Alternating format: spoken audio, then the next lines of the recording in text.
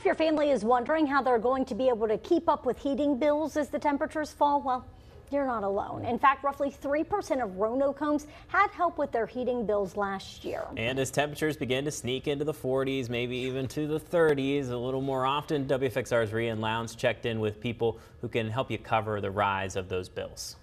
2,900 homes in the city of Roanoke received help last year from the Department of Social Services to keep their homes warm in the winter.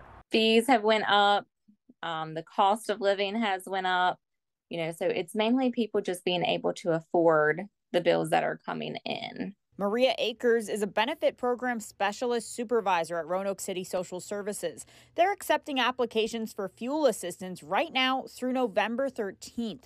That program helps pay for your primary heat source. And applications for their crisis program, which supplies security deposits, repairs, or replacements on your units, starts November 1st. With fuel benefits, the benefit amount is determined based by household size, whatever their primary heat source is.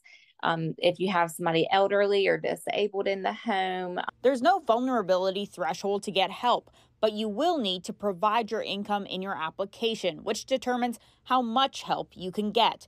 I took the quiz to see what benefits I was eligible for, and it took less than 5 minutes.